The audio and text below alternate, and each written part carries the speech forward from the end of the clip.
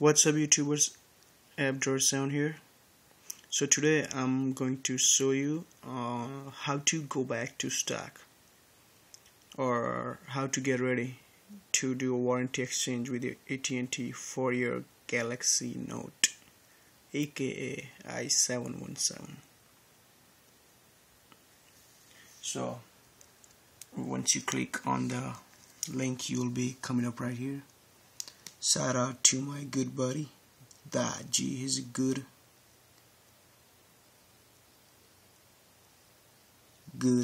developer. Sorry, I was just reading the info. So as you can see here, that's what I meant to say. Just click on this one and download it. I already have downloaded. So once you have that download, open up Odin and make sure you have Odin and all that stuff. This Odin and all that drum stuff ready. Put your phone in the Odin mode by power and volume down. Just hold on to both of them. And you can do this if you're an ice cream sandwich or GB gingerbread. Doesn't really matter. What?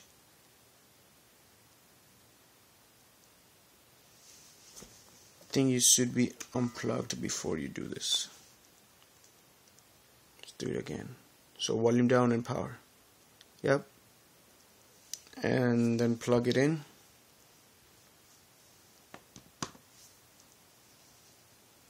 This is gonna be tough.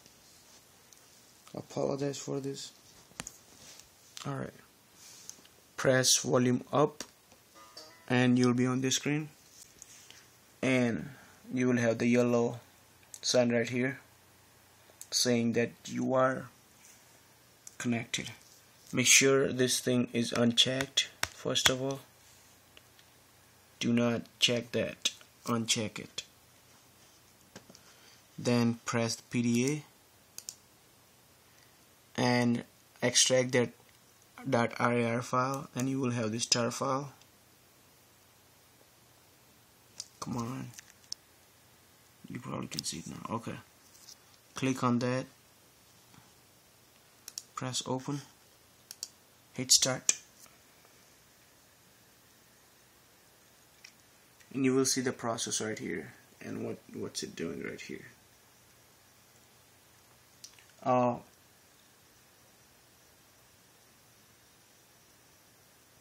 It's gonna take a while.